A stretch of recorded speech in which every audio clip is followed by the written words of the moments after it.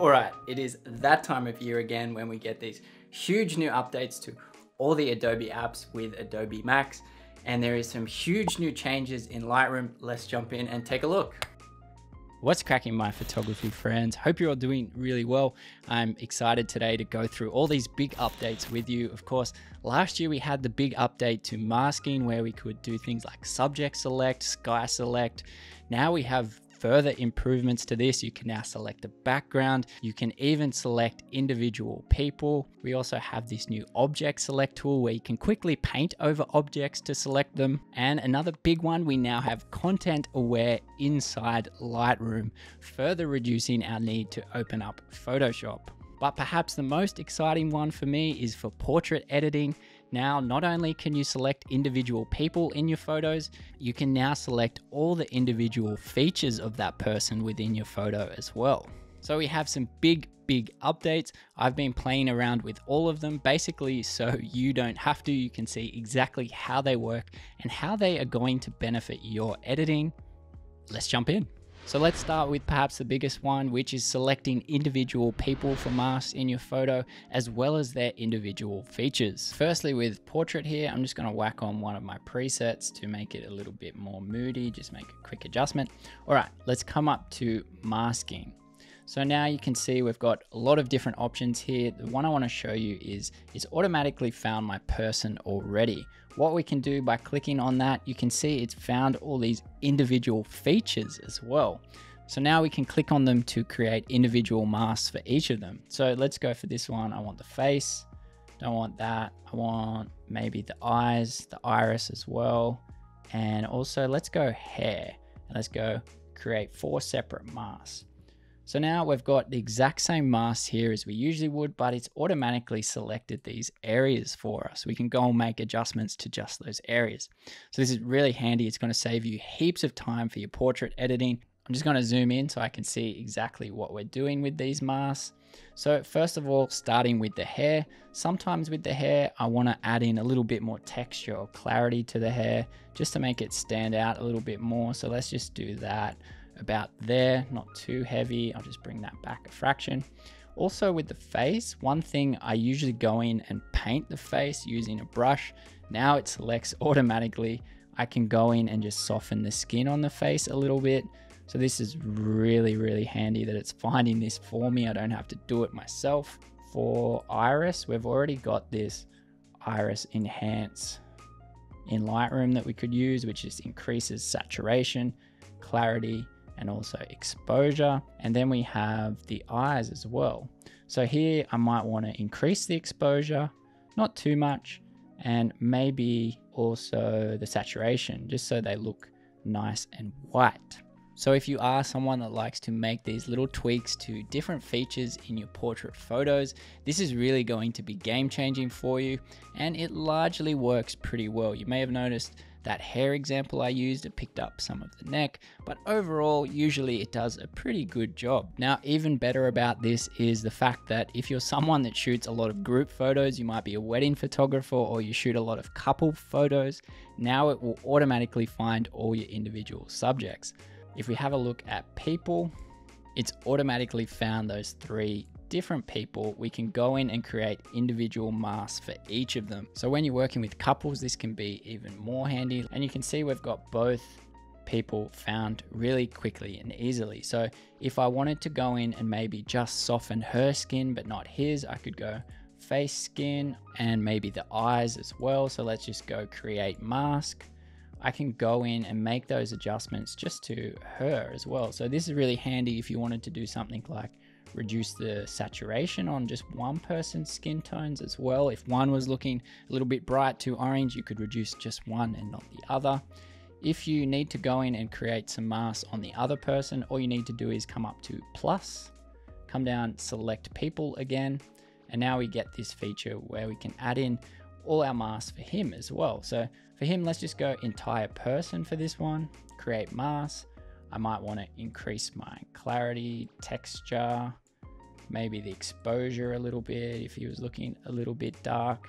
So being able to automatically find these different features, even for different people in the same photo, I think this is a really cool feature that a lot of people, especially wedding photographers, are really going to get a lot out of. The next one is these new adaptive AI presets, which will recognize all these individual areas or parts of your photo, and you can apply them to edit just that specific part, which is really handy as well. So we have enhance portrait. If we click on that, we can actually go in and see what it did. It found the teeth, it found the iris and pupil, eyes, face. It's gone in and softened the face a little bit. Let's just undo that. We've also got things like gritty portrait. Let's have a look at that. Not a big fan of that one. Let's go undo. But even things like just smoothing the hair or adding texture to the hair, we can do that now with one click. You can also go and create your own presets like this that just apply masks. If you're unsure, you've got these ones already in Lightroom. So now you can select the background as well.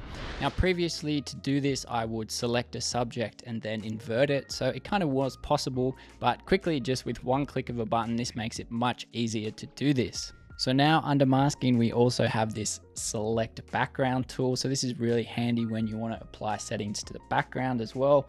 One click and we've found our background. I can go and maybe soften the background a little bit. I could haze it a little bit, give it that dreamy look. I could desaturate it, or I could make it a little bit cooler. All these things you can do by quickly selecting your background now as well. So let's just try another example using our background select and see how it went. Again, I think that's done a pretty great job. We can go and adjust the settings just to the background as we see fit. The next one I've been playing around is this new object select tool, which for me seems to work really well, especially when you're trying to select an object in your photo that isn't a person. So again, I've already applied a quick preset to this, which was Komorabi Extra if you are interested. So now I want to try and quickly select this canoe. So of course we could have tried subject select, but it hasn't found the canoe very well. So what I'm going to do is come down to objects, this new feature. You can either select to use a brush or a rectangle tool to try and find the area. So let's use the brush. Again, you can change the size of the brush, and I'm just quickly going to paint over the canoe. And boom, it's found it really quickly, really easily. I can go and make some adjustments to that canoe as I see fit. Now let's see how it goes trying to select these trees in the background. So come down again to objects. This time we'll use the rectangle, and I'm just going to create a box over those trees there. And boom, again, it's found it really well. I can go and make some adjustments there to the trees as I see fit. So object select overall has done a really good job from all my tests today. It's one I'll definitely be using a lot of. Of course, it doesn't always hit the mark, but overall it largely does a pretty good job. The last one, of course, is this content aware tool. So what I want to know, is this going to reduce our need to open up Photoshop? Previously with the healing tool in Lightroom, we still have this in Lightroom, of course. You could use it for very tiny adjustments, but if you wanted to remove anything more distracting, you would still have to open up into Photoshop. I think for me, you're still going to have to in some cases, but this is definitely an improvement with content aware. Got a photo here of our puppy Sake.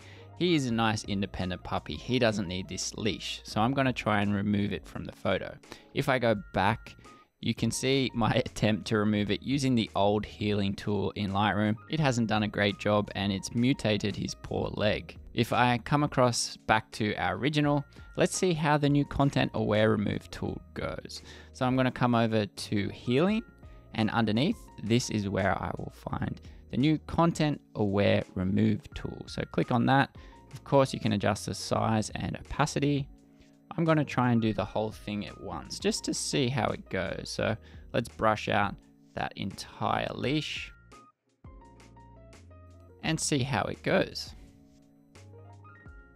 Now it's done an okay job. We do have more options here than previously. You can see we can now hit refresh as well, which is really cool. And it hasn't really changed much, but that refresh has actually really improved it. So we can see it's still not perfect, but it has done a much better job than previously. And considering that was a pretty hard removal, it's actually done an okay job in my opinion. So another attempt here, and I want to show you another cool feature. So let's try and get rid of this person here and see how that goes. Okay, it's done a pretty good job. But the other thing I want to show you, as well as refresh, which for me doesn't always hit the mark, that one's actually done an okay job. We can also use this command and drag. Now what this will do is basically whichever area you select, it will use that area to try and fill your selection area. So that one, for example, really helped. So options like this definitely improve this feature even further. Let's try it on this person as well. That one's definitely a little bit trickier. Let's hit refresh. The refresh has helped a little bit, but let's try and use our own sample area by clicking command and drag. So let's just click this rock here, see how that goes at replacing it. Again, this one's just a bit too tricky. So you can see even with the new features, refresh and command drag, sometimes like this one, it really helps. Sometimes on the left, it's still a Photoshop job. So another example, so I'm just going to do this really quickly, get rid of as much as possible. And you can see for things like this, it's actually working really well. It's doing a really great job. Let's try this big one, this stick here, and see how it does. So again, it's done a really good job. So content aware doesn't always hit the mark for me, but it is still definitely an improvement from the old healing tool. So play around with it, you'll work out when it works, maybe when it doesn't work, for which things you should be using it. Hopefully this does improve as the AI does get better the more it's used, but just having this added into Lightroom is definitely a plus. All right, I hope you did find this one useful. If you did, please do give it a thumbs up and subscribe to the channel. I will catch you in the next one. Keep on creating and keep on going, my friends. Bye for now.